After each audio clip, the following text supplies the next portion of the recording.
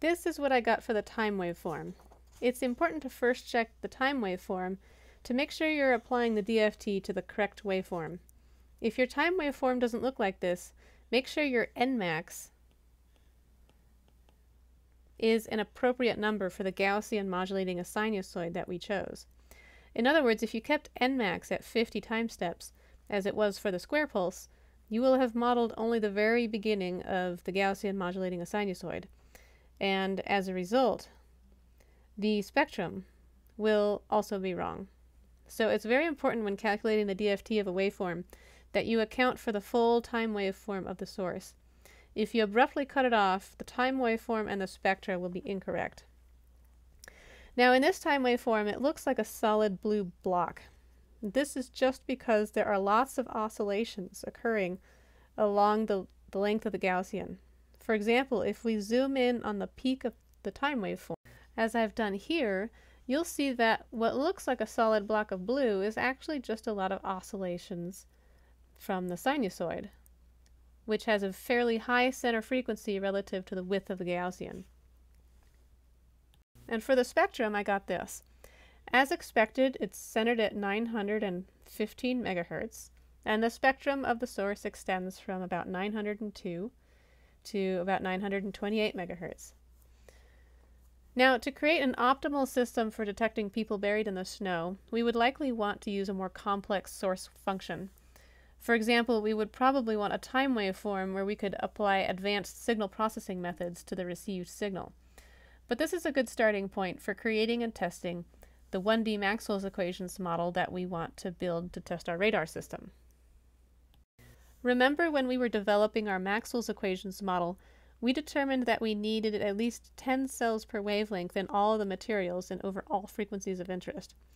Now we know that because the square pulse we used earlier involves a wide range of frequencies, the grid resolution of 1 meter that we used previously was not able to resolve very well all of the different frequency components of the pulse.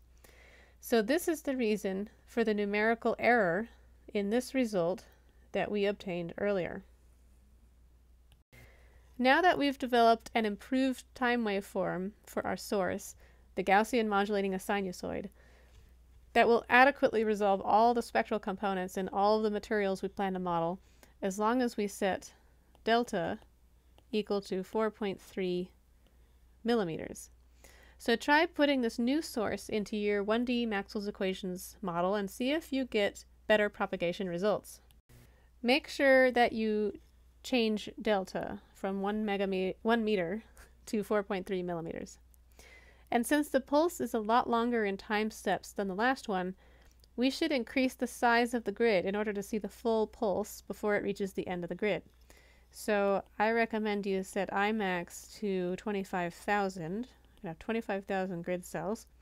And also we should increase the number of time steps in order to allow the pulse to propagate across the grid.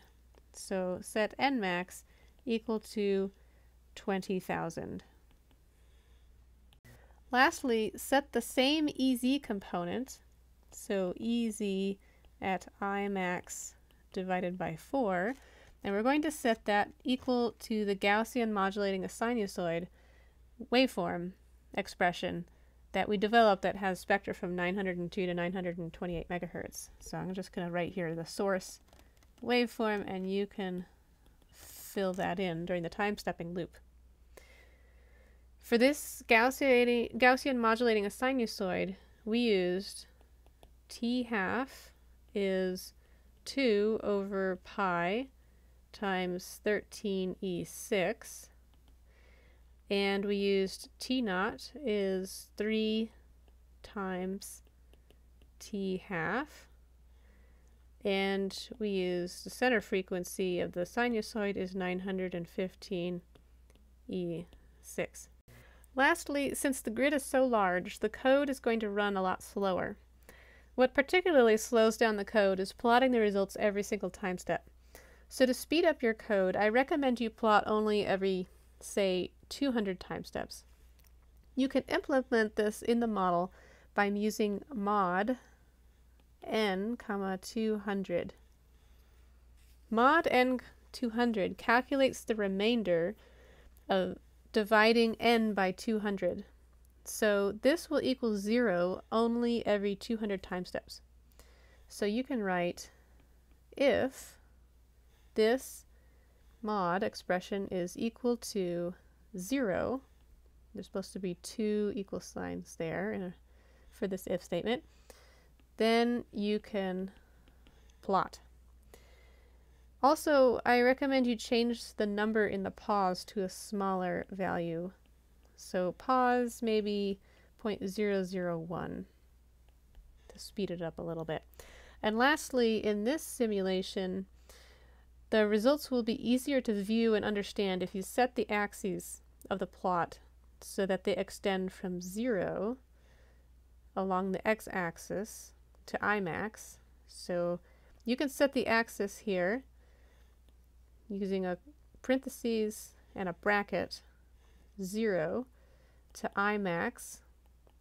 So if you don't specify the axis, it's going to just auto-generate the axis, and it's going to adjust the axis whenever you get new values in the y direction.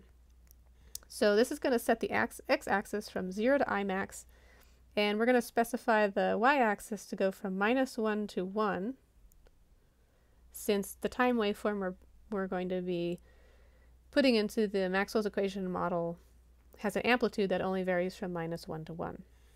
And you can put a colon here at the end. You can try commenting any of this out to see what happens if you don't include these lines or use different values. So give this a try and play around with whatever numbers you want, and we can compare our results on the next slide. So I'll go ahead and write here an end for that if statement.